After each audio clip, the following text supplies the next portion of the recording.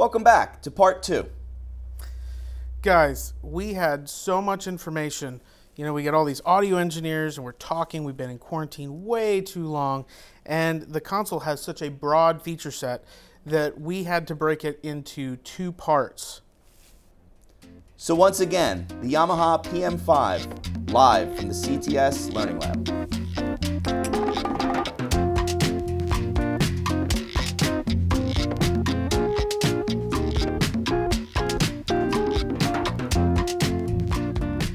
So the next thing we should talk about here, Russ, is I would love to know more about all of the new feature sets with meters and encoders and how the PM5 does all of that with the surface being shrunk to be more ergonomic, smaller. You know, it's got a lot of great things that they pulled up on the screen. So we now have more touch access, more stuff. And so walk us through some of that stuff. That's pretty incredible. Yeah, so like I mentioned earlier, the distance between the top of the fader and the screen is half of what it was on the 10, and that's because they've condensed it by changing multiple things. We've lost a row of encoders, we've lost the scribble strip, the metering has all went next to the faders, and let's walk through each of those things. The metering, even though it's not a dedicated meter, it's next to the fader, it's actually far easier to see what's going on and is more accurate, far more segments. So I think people are going to love that. It's really bright, easy to see from even at a distance. If you look over here, you can see that there are stereo meters as well as mono meters, depending on if your configuration is a stereo or mono channel. There's 2 separate dynamics meters for each channel as well, so you can see exactly what's happening. The scribble strip is gone, which to me, I was really worried about that at first because I thought, you know, I rely on looking at the scribble strip a lot, but they've changed the way the channels are labeled on the screen, and the font is much bigger, and it's really clear, and with that decreased distance between the fader and the screen, you don't miss the scribble strip being gone at all. It's really easy to see what's going on. So that whole configuration is really great on the 5. So the 5 has a smaller selected channel because of the 3rd screen, and gone are the dedicated knobs for send and matrix sends. So that's been replaced by a software adjustment, and it's really easy to scroll through all the inputs, and then once you get to the input, you can use your encoder to dial in the amount, or if you've got a stereo mix or a stereo matrix, you can adjust the panning as well, and it's really easy to pop that open and close it to get to those adjustments. So I think people are really going to like that. The other thing, with just 1 row of encoders here, you choose whether you're using these as screen encoders or you're using them as channel strip encoders. You've got a dedicated channel strip and screen encoders on the 10 and the 7. But on this console, if it's on screen encoders, then when I'm on an EQ or something like that, then these encoders will adjust what's on the screen. Or if I go to channel strip encoders, they can be used for analog gain or whatever I've predefined in my preferences. But like the 10, you've got 5 different options to toggle between, and there's a strip at the bottom that lets you know if you're on the channel strip encoder and what option is selected. You can see that the scribble strip gets slightly smaller when you do that. But those are the big differences between the layout of the 5 in comparison to the 10. And one other thing that I want to throw out there that we were talking about earlier, Chris was showing me that on the Rivage platform, any of the consoles, that the meters across the top of the screens, as well as the actual meter page, has all been updated to be a smoother meter that is very accurate, very transient, but it's an updated meter, and that's on all of the consoles, right? Yeah, it's more of a liquid-looking meter, and it's great. And I can, like right now, I'm looking at channels 1 through 144 inputs, but I can actually go to look at all 288 inputs, and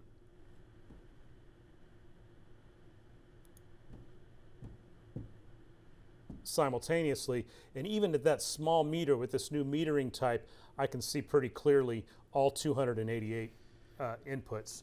But if I had a large channel count show, I think I would set my first screen up to look at the first 144, then this second screen for 145 to 288, and then I'd look at my outputs on my third screen.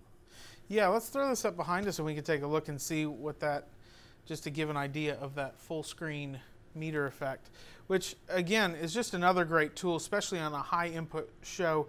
You know, you guys have both mixed a lot of symphony dates and things where you have lots of bands, lots of inputs, and so the ability to have really great metering is a really cool tool at your disposal to be able to look over. Especially, man, tell me, how many times have you guys had, you know, 60 string mics and somebody inevitably steps on, something pops in the system, and you look over and boom, you can see exactly what it is. Right. Get the text to fix it, you know.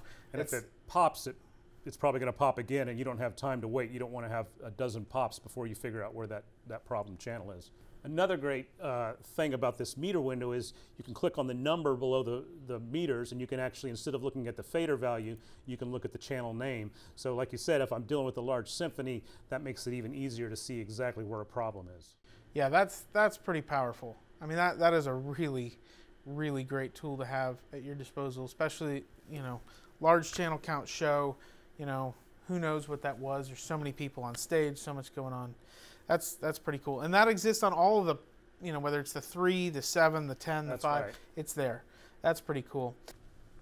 So guys, another thing that is really cool about these consoles that has been updated, certainly with version 4 and also with the new Surface, is that the custom fader banks, as well as the updated input count, which went from 144, now it's 288. Walk us through what that looks like with the physical button pushes and how that lays out and how you toggle between layers and things, because I know it's changed on the 10, but also there's just new features in how it's designed on the 5. Walk us through that. What does that look like? Well, it's basically the same operation on the 5 and the 7 and the 10 and the 3. All 4 surfaces have the same operation, but where before there were 2 input banks, each of them with 72 inputs. Now you can get to the next, you know, from channel 145 and up, you press those 2 inputs together, and then it flips to 280 to 145 to 288. So now I'm able to toggle through the additional. And it changes color as well to help indicate. Yeah, that so if you're you on see the blue, second. you know you're on the second set, and if you're on green, you're on the first set. So that's your input channels, and it's pretty natural workflow, and will feel pretty much the same as it's felt. It's just that you've got twice as many inputs. Your custom fader banks, where you had 2 banks of 6 before, now I can hold the custom button, and it enters into the custom fader bank selection, and then I can scroll through banks, and there's 5 banks, and each one of those has 6 options. So I've got 30 banks now instead of 12. That's incredible. And then that exists for all 3 fader banks, so you can have each one. That's right.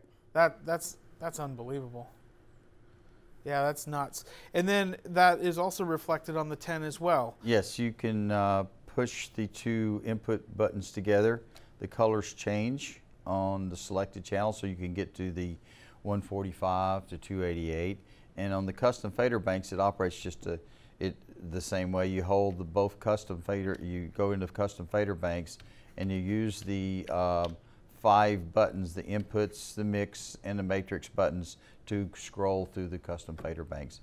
And to get out of it, you do the same thing, hold it down. Wow. Man, that is a lot of stuff to be able to toggle through. That's pretty cool. Yeah, the cool thing about the 10 is that it operates identical to the way it always has, until you increase the channel count number. So there's, you know, no real changes. And that's always a key to Yamaha is making sure you don't have to learn a new way of doing something. So people who are used to using this console, it works the same way for them, but yet we've got all this added flexibility. Guys, the next thing I would like to talk about is I would like to talk about the onboard USB recorder, which is a really cool thing, especially if you're just going to make a 2-track of your event or your show to hand to the artist at the end of the night. And I think it's just such a cool platform. Russ, tell us a little bit about this recorder, and I can throw it up here on screen. Well, no surprise, you can record a stereo mix at the sample rate that the console set at, you know, a 96K 24-bit file, which if the quality is important, that's of course what you want to do. But you also have the option of recording an MP3 file, and there's various qualities of MP3, as well as you can do 16 or 24-bit WAV files or any sample rate. So it's really flexible. If it's just a rough mix of a board mix of the show that the band needs to reference, then there's no reason to use all the space required to make it a 96K file. It's easy to make it an MP3, it's quicker to upload, and it's really easy to let people download it. But if it's more important that you have a higher quality, you can do that. Now, of course, that doesn't have to be just your stereo bus. You can choose the source from anywhere. So if you've got some audience mics set up, and for your reference mix you want to have some audience built in or something like that, you also have that option. So there's a whole lot of flexibility in what you can do to create that mix. Man, yeah, that's been one of those things that has been so cool to be able to do that without having to have an external recorder. You have the drive plugged in, and I know for myself, I love that with user-defined keys, I have an auto start and an auto stop. So when we get ready to start the show, I punch a button on the console and boom, we start recording. I have a matrix that has a blend of those audience mics, like you said, and it has, the mix. And then at the end of the night, boom, stop. It's a simple MP3 format. I could make it a WAV format if I need to, but then it's very easy to just plug in, upload, and your artist or whoever management has an archival copy or a reference. And that's really convenient, the fact that it's all built into the same package. And I'll say too, I love the fact that you guys on the console, all of the consoles have both a USB and a USB dedicated recording port right on the surface, so I can have my USB key for audio recording as well as a USB key just to store show files, and I'm not necessarily sharing those drives. Hey Chris, tell me about the ability to do multi-track recording on this platform. I think it's got some really great features, and just the way that it's integrated. Russ had talked about USB recording. Let's talk about multi-track recording for a minute. What are all the ways that we can do that, and just walk us through that world? Okay, well, slot 4 in the DSP is dedicated for virtual sound check. You can use it for other things, but it's the only card slot that you can actually do a virtual sound check on. And it has the ability just to put either a Dante card or a Matty card in there to record. The Dante for Yamaha is the easiest because we sell a Dante accelerator card that allows you to record 128 channels into your laptop. And but you have the ability to connect any kind of DAW you want to, as long as it can connect via Matty or Dante. Man, that's pretty awesome. That's just fantastic. Love it. Guys, let's talk a little bit about some of the plug-in features that we have. You guys have invested a lot of time and energy into partnering with different manufacturers. You guys have a long history and a legacy of great internal effects and things. But let's talk about some of the things that are on here. I'm going to throw this up on screen. And Russ, can you just walk us through this new Eventide reverb? This just looks amazing. I know that a lot of guys in studio world have used this for years. Tell us about this. So the Eventide SP 2016 is an emulation of the classic SP 2016 reverb from the 1980s, and it is a fabulous sounding reverb that was a high-end studio staple for a long period of time. It's been used on tons and tons of hit records, and now it's available in every Rivage console. There are a load of algorithms, 6 different algorithms, both vintage and modern versions of 3 different algorithms in the vintage versions are an emulation of a low bit rate sound. So they've got that grit to them that you know, that an old school reverb has, and that kind of rough glue that can sometimes bring a drum set sound together, or electric guitars, all kinds of stuff like that. And then it also has more modern algorithms, the pristine sound for a vocal reverb or for an acoustic instrument. Let me walk through the controls here with you real quick. There's input, output, and mix controls. And if you're inserting this on a channel, you may get a mix, a reverb level, a setting that you like, and an input and output. Then you can do a lock, and you can lock the mix and lock the I/O. And then as you step through presets, those controls are locked, and that allows you to hear that exact same blend instead of having to go back and change the blend every time you recall a new preset. And of course, for some reason, if you do want to recall the input and output settings saved with that preset, you can turn those lock functions off. There's a kill function that lets you stop the input signal and just hear the tail of the reverb to hear how it trails off if you're listening to the full trail of a reverb sound as you're auditioning sounds and sorting out what you're going to use. The metering can be selected as either the input or the output, and then you have a whole host of controls. You've got pre-delay, which is standard pre-delay, the decay time, then the position allows you to place that, virtually place that sound in either the front of the space or the rear of the space.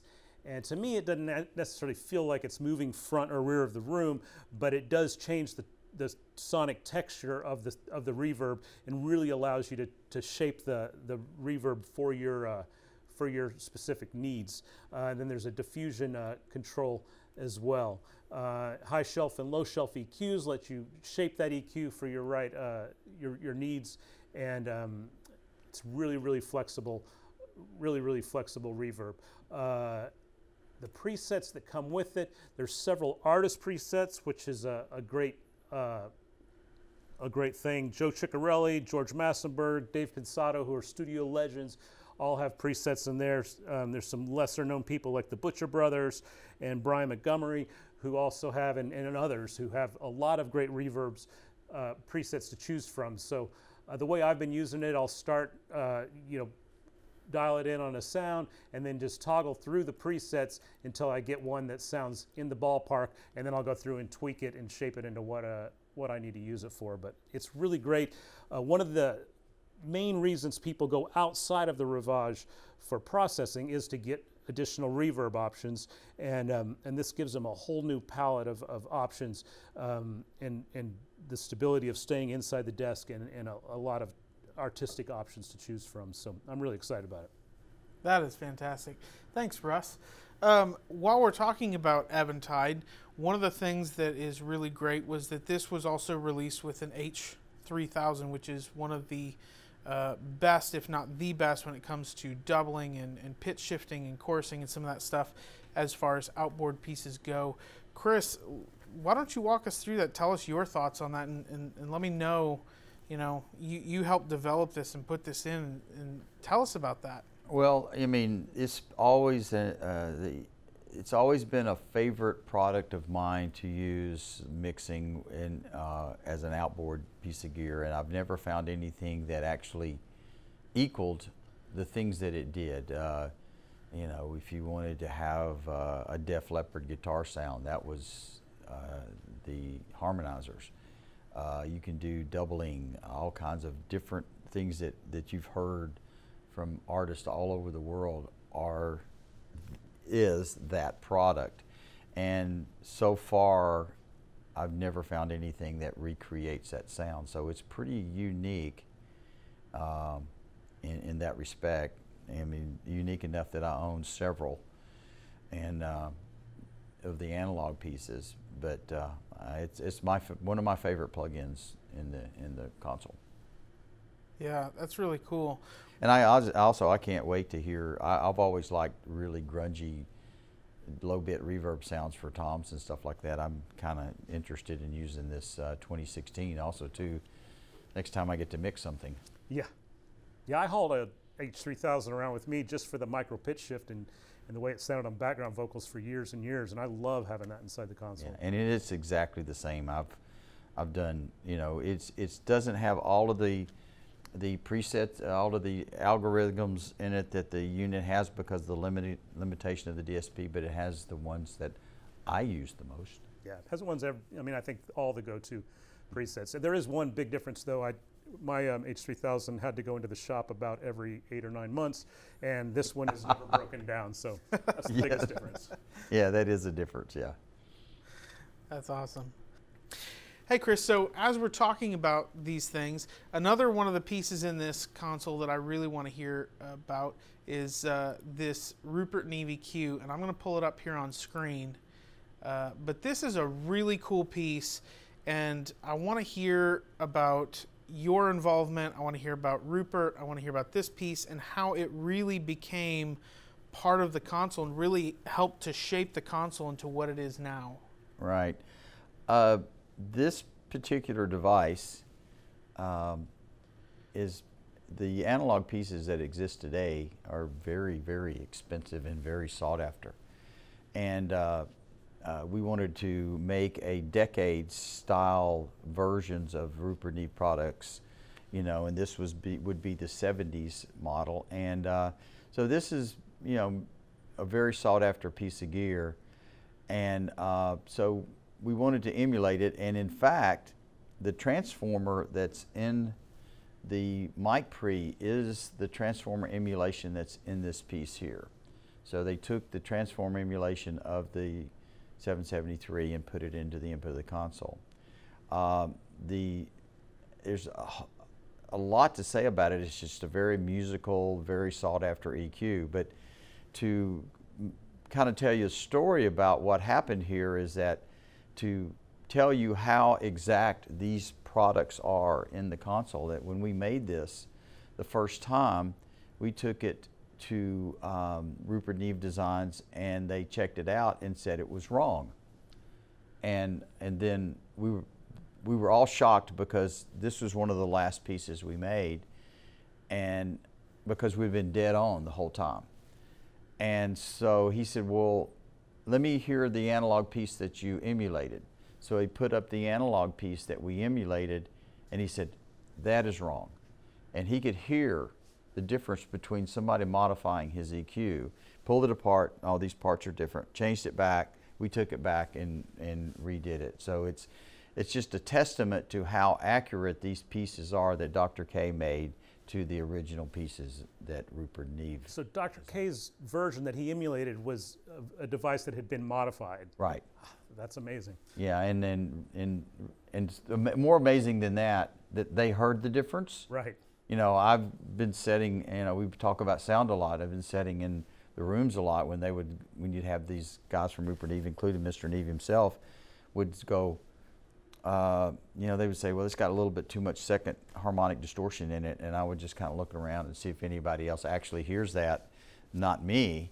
But it's amazing that these people have worked so hard in the audio business that they have trained their ears to hear such things as that. And to me, that's a testament to this product because it is an amazing tool. You can do it adds very musical color when you use it. And one of the situations where I have used it myself and not even turned the EQ on is like when I've mixed with someone who doesn't want to use the transformer emulation and they were sharing head amps, I will insert that on the channel so I'll get the transformer emulation on the channels. Well, I think that's your best first step if you're mixing on a Rivage and you've got Rios. Go through and put that on every single channel to start out with, and you're going to have. Yeah, and there's plenty of DSP to do so. Yeah. Yeah, that's pretty incredible. I know that when introduced to this piece, the high pass filter, just those shelf filters, even the drive function, it's so incredibly musical.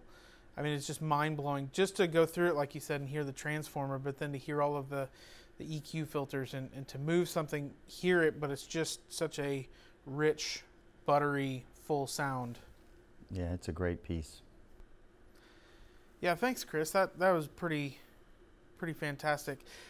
Russ, the next thing I was curious about is walk me through, I'm going to pull this up. There's another compressor on here that is also fantastic, and you've talked about it a lot. Walk me through this 5043 compressor. Man, it is just a great piece. It's my go-to compressor for vocals, although I use it on you know, acoustic instruments and electric guitars too. But it's just does something amazing to the sound, and it actually sounds great even if you're not compressing. Just to put it in the chain because of the circuit being modeled, it just does this kind of, I don't know if it's beefing it up exactly, but everything sounds better when it's on, and the compression sounds real natural, and you can put quite a bit of compression on vocals without it sounding squashed, but yet it controls the dynamics, and it's really a fantastic piece. I like it. It's amazing to me that on this compressor that it automatically shows up their defaults with 4 dB of gain in it, and if you have your gain structure pretty close, you drop it in and it'll automatically drop into 4 dB of compression, and you can actually punch it in and out and not really hear a big gain difference other than kind of leveling out what you're doing. It's obviously they've spent a lot of time making compressors. Yeah, it's been a pretty cool piece. I know that you guys have talked about it, and I've seen other engineers use it, and so I've enjoyed getting to use it a bit myself, as well as being able to use both the feedback and feed-forward design of it, and like you said, from almost reamping, being able to go through it, and it adds a gain stage, it adds some transformer and some texture. It's just a really great piece that brings a lot of life into whatever you put it onto. Chris, one more thing that is in that Rupert Neve line is the Portico 5045, and you have an amazing story about this piece. And this is a fantastic piece that has come out, and it has saved a lot of guys' bacon, from corporate events with lavs and headsets where they need more gain before feedback, to award shows, even to touring acts that have artists that perform out in front of the PA on a thrust or in a B stage or something. And this is a really unique piece that Rupert has come up with, but your backstory on this is amazing. Tell us about this piece and how you first came across it. Well, our first trip to Rupert Neve Designs down in Texas, we were discussing different things, and I have a mutual friend that lives down there that's very good friends with Rupert, and he had told him my name for some reason, and all of a sudden I walk in, he goes, "Hey Chris, we have our mutual friend," and I just like, well, you know who I am. But anyway, so during our conversations during the day, he asked me if I would take this thing he had built in a bud box out and try it out live, because he felt like it was a live piece and not a recording piece, and they did not do any live stuff. And of course, if Rupert Neve asked you to try a beta product, or you know, he said, yeah, of course. Yeah, absolutely. So I took it out to some production jobs that I was doing. I was working for David Foster at the time, and we would do shows, and there was always announcers and stuff, and I put it on and I couldn't tell what it was doing, so it scared me. So I disconnected it because I couldn't really tell exactly what it was doing. It was doing something, but I wasn't for sure. But the production mixer asked me if he could try it, so he put it on his lavalier microphones and his podium mics, and he used it. I didn't pay much attention to what he was doing. Then after the show, he did not want to give it back to me.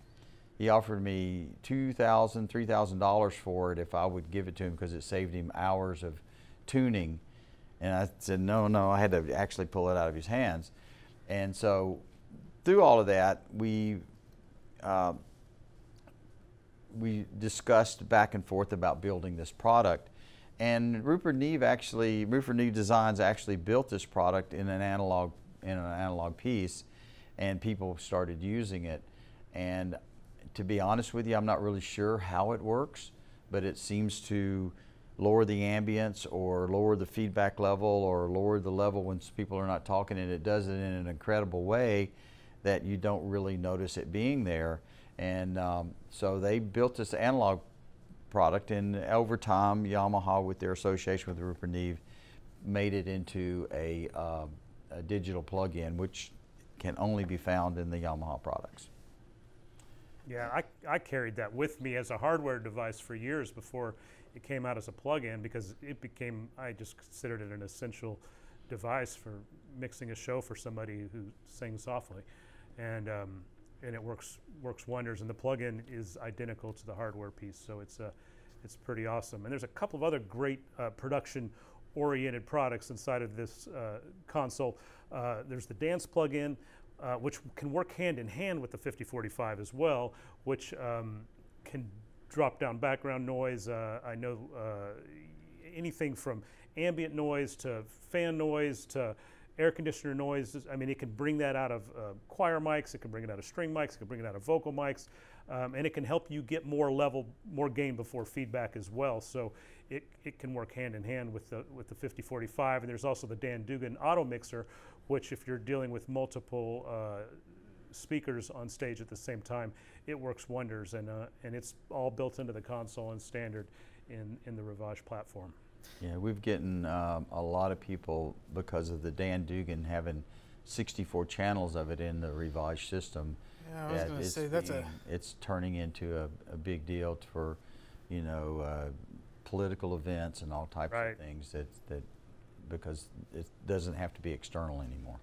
Right. And that the processing for the Dan Dugan is not using the plug-in dedicated processing, so you actually it doesn't take away from how many plugins you're able to use. So it's really a lot of processing power inside of the desk. Yeah, yeah, that's a very powerful piece, and especially 64 channels. I mean, that's incredible to be able to have that many sources, and it automatically writing and controlling that stuff. Guys, I just want to say thank you so much for coming out, for being a part of this CTS event, and thank you guys for joining us for our discussion in the Rivage PM platform and the PM5, PM10. It's been a pleasure. Thank you guys. Yeah. Thanks for having us. Yeah. Glad to do it. Well, that was fun. Thanks for joining us for the Yamaha Rivage PM5 Episode 2. So keep an eye out for us on social media. We've got a lot more planned for you, where next time we'll be live from the CTS Learning Lab.